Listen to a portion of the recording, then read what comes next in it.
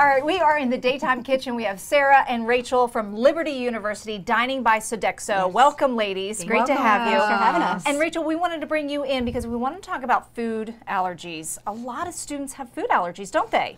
Yeah, so it's estimated that 1 in 13 school-age children actually has a food allergy now. So that also 15 million Americans. So it's a significant public health concern in our country right now. Yeah, definitely. So there are 8 most common allergens. What are they? There are 8 foods that 90% of those people with food allergies are allergic to. It's these specific ones. Those ones. Okay. So it's wheat, dairy, eggs, peanuts, tree nuts, shellfish, and fish. Okay. All right. So what do you do there at Liberty then to accommodate the students? In our residential dining program, we have a whole station called Simple Servings.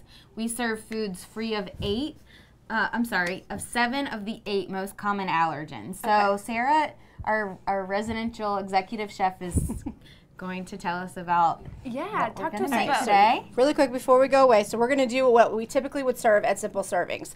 So we have a salmon, which I made a very simple topping with 5 ingredients. So it's Dijon mustard, garlic, brown sugar, dill, and olive oil.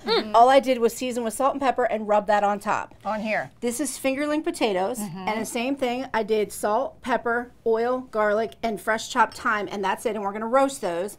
And then I have 3 vegetables, yellow squash, peppers, and peas, bell peppers, and I'm just going to do a quick saute. Same thing, simple ingredients: salt, pepper, garlic, and olive oil. So, and then this is a peach crisp that I made a crumble with out of no allergens. So I've got gluten-free flour, and then I use canola oil instead of like butter or to make the crumble. So it's not quite as exciting as a crumble, but it's still going to taste good. So I'm going to get all this in the oven, and you guys will come back later. So. Okay.